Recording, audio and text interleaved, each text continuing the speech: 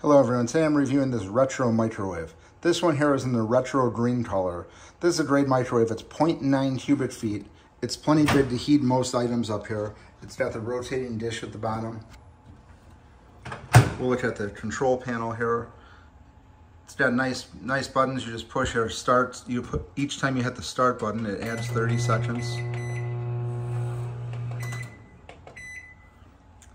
Adjust the power level here. Adjust the power level here. It's got a defroster, a timer, a clock. So it's very easy to use. Doesn't take up too much counter space here. When it's going, you could nicely see inside there. I've been using this now for several weeks and I'm very happy with it. No problems at all. I would highly recommend picking one of these microwaves up if you're in the market for one.